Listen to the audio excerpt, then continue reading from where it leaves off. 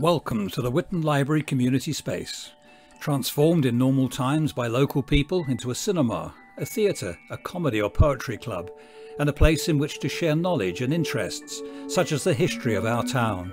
So until things get back to normal, why not join us for a taste of things to come?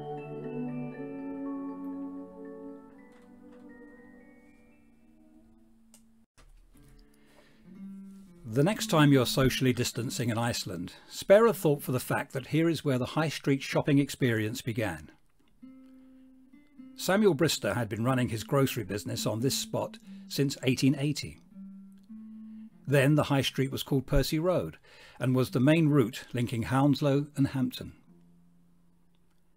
The store survived the wholesale development of Whitton in the 1930s, along with two other semi-detached villas and a used car dealership. Then, in 1965, the whole site was cleared to make way for the latest craze of the day, known as a supermarket.